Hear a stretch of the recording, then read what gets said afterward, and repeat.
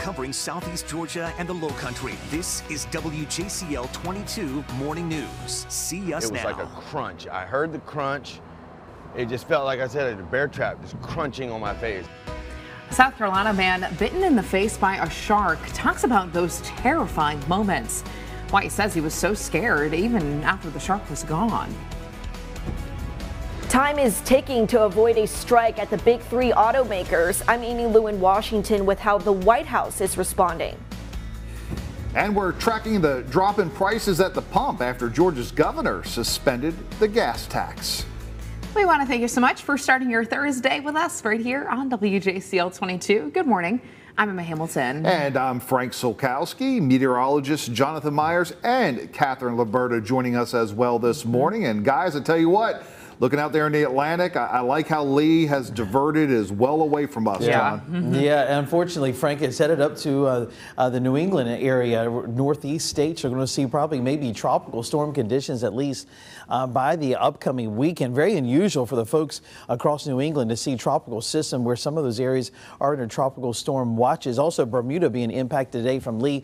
And there is Margot and also another area between the Leeward Islands and Africa. Large area showers and storms. This area is on its way probably to becoming a tropical depression very soon, either today or by the end of the week. Hurricane Lee, winds right now 100 miles per hour. It just missed Bermuda today. And like I said, head up toward the northeast states, Maine, Massachusetts, even places like New Hampshire will be impacted by this. Also Nova Scotia with tropical storm conditions this weekend. As for us today, very quiet outside. It is nice. We're seeing once the sun rises, we'll see mostly sunny skies this morning, 85 degrees at lunchtime. Most of the showers and storms today will be after school and also into the evening. Could have some heavy downpours at times with some of those thunderstorms today. And then you can see the showers over the coastal waters as we start things off. So umbrella needed at times today. A few showers also possible for tomorrow as we wrap up the work week. I'll look ahead to the weekend and also tracking out the tropics in less than 10 minutes.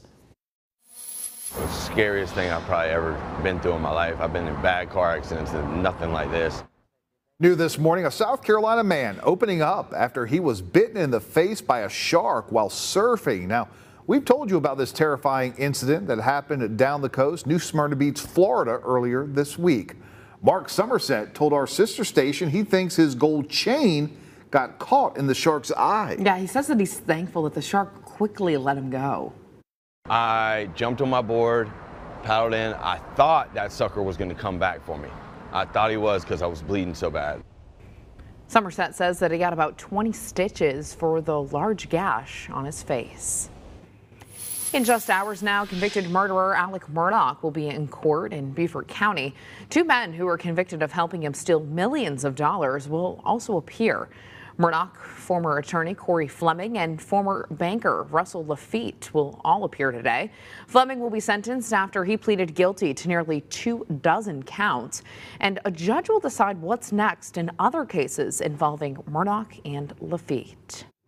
Well, right now, Beaufort County deputies are looking for this man wanted for attempted murder. They say Andre Green was identified as the person who shot a man in Sheldon back on Monday. If you see him, please call the sheriff's office. Well, the driver who is serving time in prison after driving into a crowd of parade goers in Rincon wants a new trial. Anthony Rodriguez was convicted to 10 years in prison just last month. Now, this all happened during the Freedom Rings parade last year, but the defense claims there wasn't enough evidence to convict. They also say they were unable to present testimony from an expert witness. The Rincon Police Department honored Army Post Officer Ian Gallagher for helping put an end to the parade attack. He received the Medal of Valor during a banquet held last night. Right now, several Americans are trapped on board a cruise ship that's stranded off the coast of Greenland. The Ocean Explorer ran aground with more than 200 people on board. Authorities say a Danish naval ship is heading to rescue them and is expected to arrive today. A passenger says that the crew lowered lifeboats, the anchor, and emptied water to try and lighten its load. Well, happening today, 100,000 auto workers say they're ready to go on strike. The deadline to reach a deal expiring tonight. Our Amy Lou reporting from Washington, where officials keeping a close eye on these negotiations. Well, President Biden spoke with the head of United Auto Workers and the leaders of the Big Three, encouraging all parties to keep negotiating. Talks are ongoing, but the UAW president said Wednesday night the union is ready to strike as the latest offers from Ford, General Motors, and Stellantis, which makes Chrysler, Jeep, Dodge, Ram, Alfa Romeo, Fiat, and Maserati, don't meet their demands. The Big Three say they're trying to balance rising labor costs with the expense of upgrading their facilities as the market transitions from fossil fuels to electric.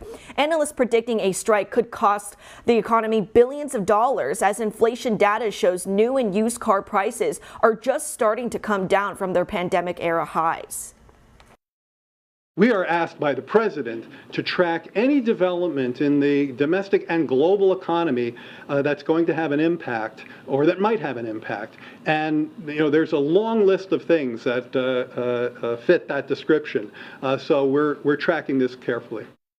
And if no agreement is reached, the strike would start at a limited number of each company's plants, but the possibility remains all 146,000 members could walk off the job tomorrow. In Washington, I'm Amy Lou.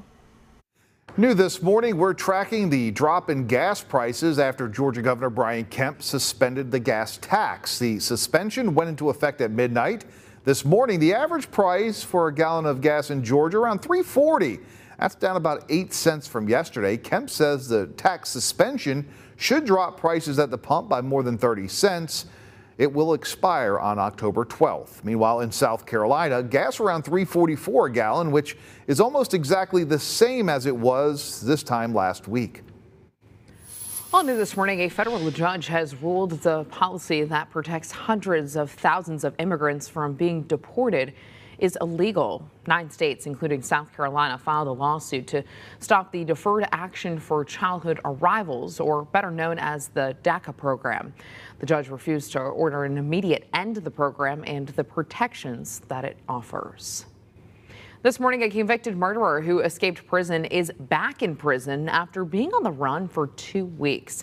We brought you this story as breaking news yesterday. Authorities captured Danilo Cavalcante after he broke out by crab walking up the prison's walls. You can see him right there. The convicted killer was spotted multiple times since his escape. Investigating officers got so close to finding him during their search that they almost stepped on him multiple times. Our nightmare is finally over and the good guys won.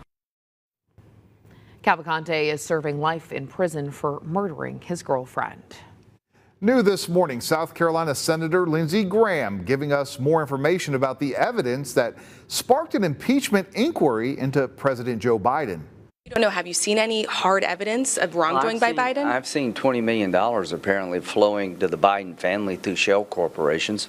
I haven't seen any direct evidence that President Biden himself benefited from it. House Republicans, including South Carolina Congresswoman Nancy Mace, say the inquiry will allow them to access Biden's bank records. Well, happening today, First Lady Dr. Jill Biden coming to Georgia. She's set to speak at a political event for the Biden Victory Fund today in Atlanta. Tomorrow, she'll visit Emory University to talk about the launch of technology that would train immune systems to fight cancer and other diseases. Your traffic track 22 this morning. If you are headed from Statesboro to Savannah, just about a 54-minute drive this morning headed eastbound on I-16. No problems to report there. And as we look a little bit closer, as you get towards downtown, we can see Pooler to downtown this morning. Just about a 10-minute drive. No problems or accidents to report there on I-16, and no problems or accidents across the area. As we take a live look right now out at US 280 at Main Street in Pembroke, a couple of folks out there getting an early start to their Thursday. Traffic is moving well. And if you want to take a live look at traffic at any time of the day, you can go to our website, WJCL.com/traffic for all the latest updates. All right. Thanks so much, Catherine. Yeah, time check right now. It is 6:09. Officers shocked after they find 2 bodies miles apart in just one day. Coming off the lead that they're following in one case and the mystery surrounding a body found in the trunk of a car. Plus, check out this interstate covered in frozen chickens after a crash in Atlanta, the widespread damage that was left behind. Hardeeville is where we're looking live this morning. Not a bad start, mostly clear, a little patchy fog in a few areas. Temperature at 72. I'll detail today's forecast, tracking out the chances of rain later this afternoon and evening, and also tracking the tropics after the break. To keep up with that certified most accurate forecast today, just download our WJCL 22 News app.